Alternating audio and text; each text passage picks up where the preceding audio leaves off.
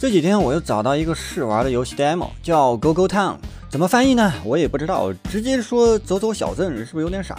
这游戏可以多人一起玩，分屏。之前看到一个说这是电脑版的动森，不是官方说的啊，就看一路人说的，我觉得可能夸大了。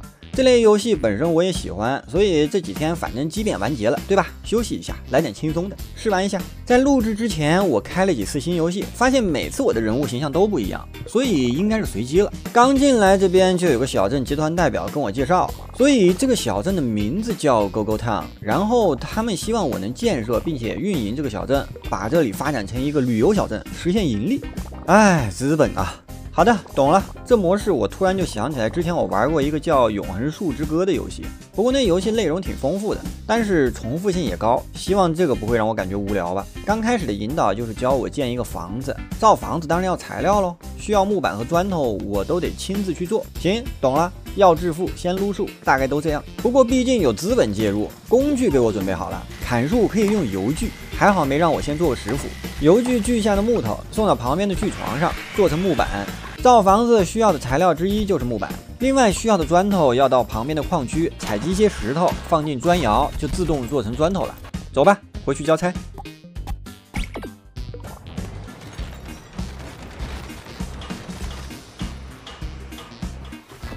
哎呦，还要剪彩，仪式感这么强的吗？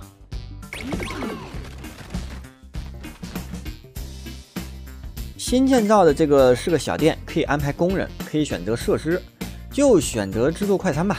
油炸加油果就这个了，加油果在旁边的林地就有，等会儿去采集一些。好了，这就是一个简单的商店了。先给商店弄点原材料，商店做好的东西会卖给来到这里的游客，这样小镇就有收入了，小镇集团也有收入了。我先手动采集一些吧。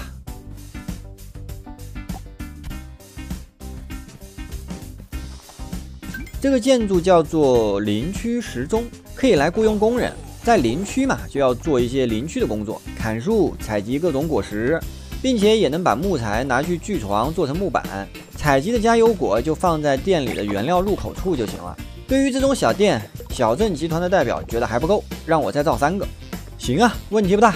先挑个地方，小镇上路有点乱七八糟的，现阶段好像也没有地图，就这个地方吧。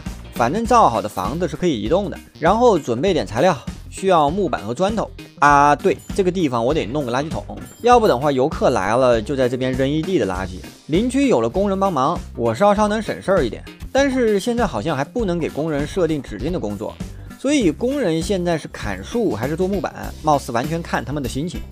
反正有了木头了，我就拿去做成木板。矿区这边我也做了一些资源。好了，剪彩，3个小店完成。先来一个装饰店，用木头可以做一些饰品，用石头可以做镇纸。第2个小店我做了图书角，可以卖书和地摊杂志。哎，不错，这里以后可以做夜市一条街了，之后再弄几个店过来。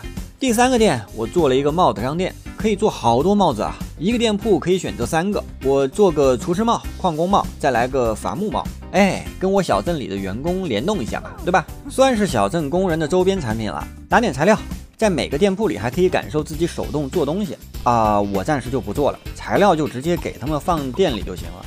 好吧，只有做饰品的店我有原材料，图书角和帽子店的原材料我还没有，需要把现有的原材料加工一下才行。哎，对，这游戏还有一些道具可以互动，比如这个卡丁车，我甚至还能开着它漂移。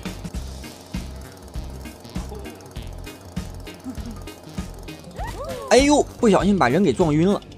那现在有个任务，让我建造物流大厦，然后再雇佣快递员。物流大厦是要用车吗？还必须建造在路边，有一个方向必须得靠近道路才行。那这里好了。我的天，材料有点麻烦呀，需要金属梁和纤维板。金属梁大概知道，应该是矿坑那边可以弄，但是纤维板是用什么做的？不要紧，我看一下，应该是林区这边的什么工作台做的。在建造列表里，林区除了锯床，还可以建造纺机和木工机器，那都造呗。我新造了一台锯床，可以用来制作纸。哎，对，这些纸可以用来做书本的。纺机可以做布，用来做帽子。同样是设备，这个木工机器为啥还要剪彩？这么正式的啊，在木工机器里就可以做纤维板了，用纸做的。好的，压力给到锯床这边了，纤维板的问题解决了，那接下来是金属梁。我记得矿坑里是有金属矿的，但是之前我都没开采过。矿区这边我先雇人帮我采矿和制作物品，之前我都忘了。另外，矿区的设备也需要补充一下。摩能采掘机，这个好像是放在气眼上的，有点像方舟机变里那个采集瓦斯的玩意儿，对吧？然后是摩能提取机，这个等会儿先放个组装机，剪彩。啊，这边就可以做金属梁了。顺便我把摩能提取机也做了，是用来处理摩能采集器采集的出摩能的。走了，先忙正事儿，把做好的金属梁拿去建造物流大厦。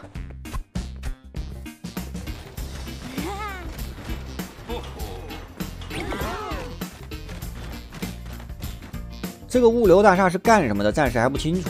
而且我小镇没有可以雇佣的人了呀。好吧，只能等等有更多的人来小镇定居了。那今天这期就先到这里。从现在这个情况看，所谓 PC 版动森貌似有点夸张了吧？不过毕竟就是个 demo，正式发售以后可以看看成色怎么样。那我们下期再见，各位，拜拜。